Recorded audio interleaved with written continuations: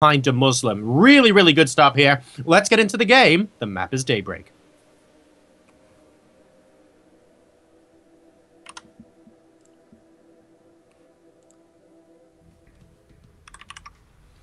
All right, ladies and gentlemen, we have, spawning in the bottom left position, one of the UK's strongest Terran players. We have, ladies and gentlemen, none other than Lau. And his opponent, oh, by the way, coolest decal ever on that command center.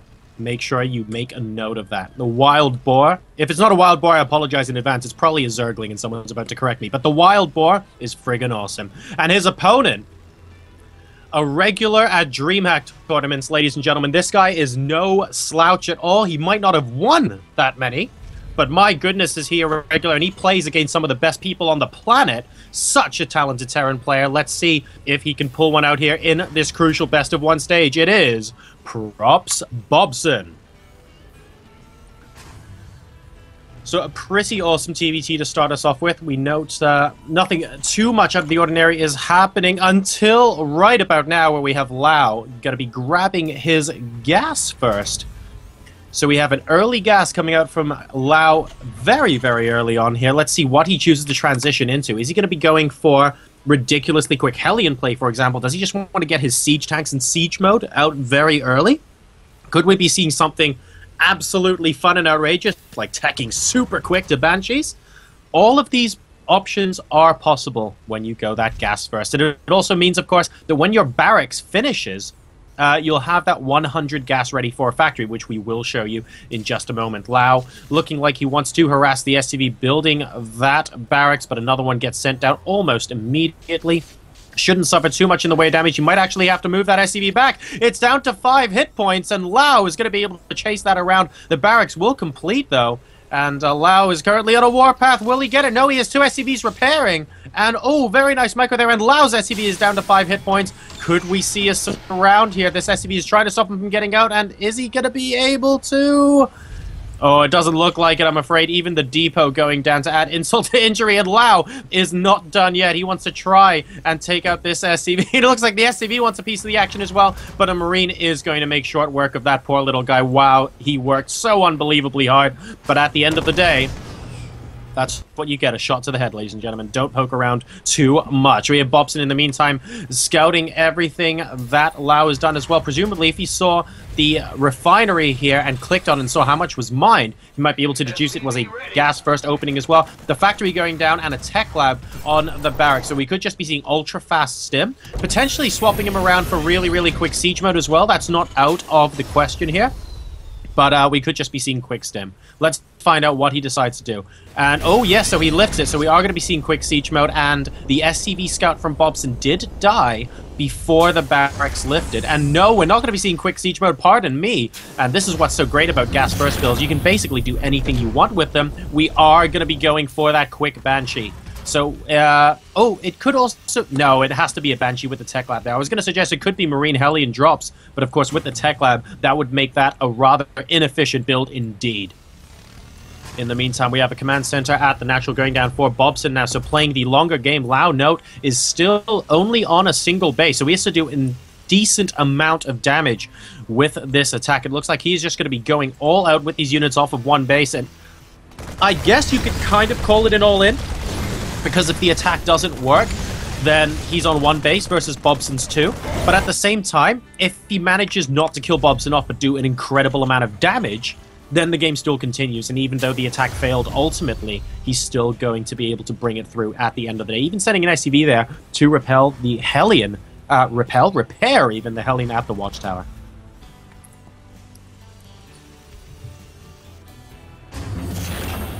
In the meantime, bunker going up for Bobson, so not too much to be worried about so far. We have got the factory immediately being lifted up and going onto that reactor, so it looks like Bobson is choosing Hellions at the moment as his order of the day, while his starport goes down as well.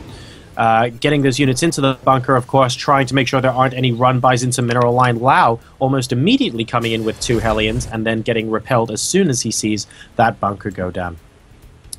In the meantime, just continuing to pump units, actually, and gathering at the watchtower. We have the first Banshee going to be moving in towards the back of the mineral line in the main base of Bobson at the moment. Let's see what he ends up doing there. Oh, very nice. Picking off the SCV that was building the refinery as well. To try and delay that gas as much as possible. We have the Banshee now trying to kite a couple of Marines, actually doing a great job. Those Marines, of course, don't have combat shields, so it only takes 2 shots rather than 3 to kill them. And that's a lot of Marines, actually, that this Banshee has gotten so far, up to a total of 7 kills. But only a couple of those kills actually are SCVs, so a lot of Marines going down there for Bobson. And he's actually pulling a couple at the moment just in case he needs to repair the bunker, because only a single Marine is left in here. Potentially, Lau could move up here right now. How many? Let me see. He's got a decent number of Hellions, not too many Marines at the moment, and a Banshee being repaired. We have a second one now looking to move into the main base. And now Lau opts to put down his natural expansion. What is the worker count looking like between these guys? 28 to 33 in favor of Bobson. So Bobson isn't leading in workers by much indeed. And Lau does have a pretty frightening army bearing down on the base. The micro on that Banshee earlier was just pretty darn good indeed. And it looks like a Viking's now out for Bobson. So Lau is going to opt to keep these Banshees rather with the army for the foreseeable future. Let's see what else is going down here. We have a tech lab going down on the barracks now in the main base of Bobson. And whoa, that's a lot of SCVs being pulled to defend. So clearly he thinks this is very much an all or nothing situation here. We've got 4 Marines now back in this back. Oh, pardon me, 3 Marines and an SCV. That's not going to do him too much good at all. Now the 3 Banshees just able to absolutely wreak havoc. They do need to get under the protective cover of those Marines though, because otherwise this lone Viking will just be able to do so much damage, down to about half health is that Viking. And the income tab at the moment is going to tell the story. Bobson just isn't really mining while Lau is sieging his base up. No siege tanks, of course, so but he has a decent composition to try and break through here. He is making another starport by the looks of things. So he is presumably wanting to add more Banshees to this composition, picking off SCVs that are surrounding that bunker right now. Lau ideally could use maybe a medevac to drop some Marines on the high ground so that the Marines can cover and fend away the Vikings while the Banshees get to work. But he doesn't really have that at the moment. So these Banshees are stuck with having to follow the army around. In the meantime, another volley off of a couple of Vikings now, and Lau is, there we go, actually. He has 2 Vikings on the way, so it looks like he's just wanting to outproduce his opponent right now. Moving back to the watchtower, actually, which isn't too unsensible a move, just in case Bobson, for example, pops out with tanks or something at a timing that would be rather unfortunate to him, but it doesn't look like that's happening at the moment. We're actually going for Stim, and we're going for another barracks on that reactor at the front of the base. So Bobson's going to be electing to go for a biocentric composition off of the end of this, and is one of the Banshees going to go down? Yes, it is. So Lau losing a Banshee. He's actually gone back in the supply deficit just for a brief moment. Both players on about 70 supply as it currently stands, but 3 Vikings at a time now coming out for Lau. So his plan is to get air superiority, and once he gets that, he should be able to barrel through with the army down the front door after the Banshees pick apart a couple of units at the front of the base. This is basically his plan right now, and it might end up working. How many Vikings do we have in the air? 3 apiece at the moment, with Lau's production effectively going through the roof, but we do have siege mode coming down for both the players now. So if Bobson can get siege mode and sort of move some tanks somewhere vaguely useful in terms of defending his base, that's going to make it slightly more difficult for Lau, because he really just wants to make sure that, oh wow, a Banshee killing a Viking, not something you see every day. Lau really just wants to make sure that he can kill, ideally, before his position gets too entrenched, and that's exactly what siege tanks are able to help with. We have got some Vikings landing with the Banshees in the main base of Bobson as well, and I think this is actually a huge move here, and this is going to be prompting Bobson to move out into the middle of the map, but Lau's just going to run away. I think he knows that as long as he runs, this is doing so much damage in the main base that it might actually be enough to win the game. Bobson currently down to a 60 supply versus Lau's 85. 38 workers have been killed in total in this game. There are still, I would say, a tasty number of workers left in the natural mineral line, but Bobson opting not to just go 100% attack and leaving the units to come back home. There aren't actually that many Marines out with this composition, though. I think if Lau focuses the Marines down, Bobson might have to be a little bit careful here. How many are still out on the field for Bobson. Only 2 Marines, and I think this might be very difficult indeed. Bobson now electing to move straight out into the middle of the map. We have 3 Vikings landed next to the barracks as well, able to stop Marines from coming out of them, and these Banshees are just doing oh so much damage. Lao still has air superiority. He's moving out across the map, is Bobson, with a whole bunch of Hellions, but Lao is going to be prepared. He has some Hellions of his own and 3 landed Vikings, interestingly. Let's see what this is going to do, because we know Lao is definitely going to be killing a whole bunch of workers in Bobson's space, and oh no, 4 more Hellions pop up, so that is not going to be a battle that Bobson can win. And Lao continuing with the Vikings in the base now, pulling all of the SCVs, and Lao still making sure he has the maximum number of units. The Banshees look like they do actually get picked off here, but Lao still has air superiority as Bobson moves back to base. The current supplies are 97 to 48. And the work supply is now 50 to 23 in Lao's favor. So it looks like that harassment more than paid off, of course, ladies and gentlemen. Lao should be in a good position to win the game from this point, but don't forget, the game is not won yet. He still has to wait until his opponent gives up, and Lao still has yet to deliver a killing blow. Bobson, in the meantime, going to be going up for an additional 4 barracks in his main base. It looks like one of them just got cancelled there. Needs to finish this one off as well, so he just wants to scramble to get enough units to hold this off and hope that maybe a counterattack might be able to reduce some of the economy from Lao long enough that he can get back into this game. He does have siege mode out now, so he might be able to hold off an attack at the front for a little bit, but the problem is these Vikings in the back are just going to be able to do so much annoying damage. I'm surprised he's not actually walking them straight into the mineral line. That's exactly what he's going to do now. Could have had a couple more seconds there, and here we go. More and more SCVs going down here. Dear, oh dear, oh dear. Even ignoring the Marines for now, just wanting to kill off as many workers as he possibly can. The number of workers killed has gone up to 71 in this game, ladies and gentlemen. Lao has no problem with sacrificing these Vikings. He knows that he is doing more than crippling damage to his opponent right now, because the worker kill is now 60 to 14, and we even have buildings that are still half finished. There just aren't enough SCVs to go around in Bobson's base. Lao is whittling him down bit by bit, and no pun intended there, because this isn't really what we see. A 3rd base, of course, coming out of Lao, so not quite 1 base all in, of course, and he's just performing so well with this harass, especially with the Vikings. He just got air superiority and kept it there.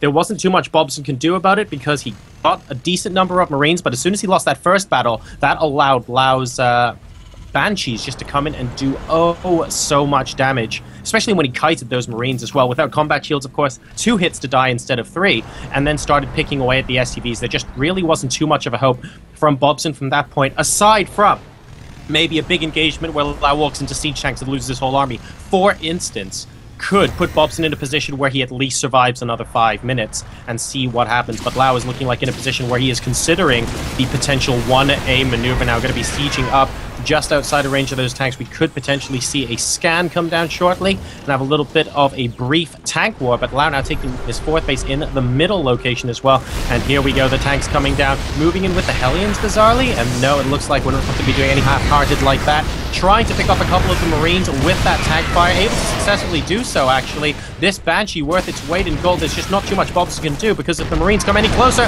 the tanks actually start killing them off. So it looks like this siege tank is going to go down, and with that, I think Lao might just be able to walk straight in. A scan goes down from Bobson on the army from Lao, and I think at this point he knows how hopeless the situation is. Vikings in the main base just checking out exactly what's being produced as well. Lao perfectly happy to sit here and tear away at those production facilities.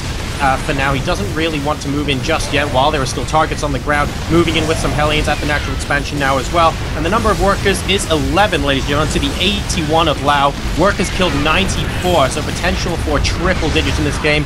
Good luck in the tournament, ladies and gentlemen. Bobson gives the GG, and Lao is going to be moving on to the best of 3s. All right, so that was a pretty good example of early game harassment followed up with harassment, with a side order of harassment and desert harassment, working out very well in Lao's favor there. The Vikings as well, a good choice to go for those earlier starports and just getting that Viking production up to try and make sure he had that air dominance over his opponent. That meant that the 2 Banshees he had earlier were just able to absolutely mop up and do boatloads of damage. And from there, it was very difficult for Bobson to come back, because Lao was able to continuously produce more of those air units while just simply teching up to other stuff. And Bobson was trying to use his own income just to scramble out some Marines, try and scramble out some Hellions. Eventually got siege mode as well, but it didn't matter because the numbers were against him by that point. So really well played there from Lao. very methodical, picking his opponent apart left, right, and center to allow himself an easy end game. But that wasn't an easy opponent. Bobson is a very, very strong European GM Terran player, so it's great that Lau can move on here. Also, unfortunate that Bobson has bowed out of the tournament this early. But c'est la vie. That looks like that's how the brackets went. We'll see what game we get into next, ladies and gentlemen, because, of course, from round 2 onwards, all of the games are now best of 3s with the 2 finalists. The final won't actually be played. We're just getting to the final 2, getting that lovely accommodation, payment towards travel, prize money, and all that good stuff to I-47 ESET UK Masters. So for now, guys, we're going to go to a quick commercial break, and when we come back, the best of 3s.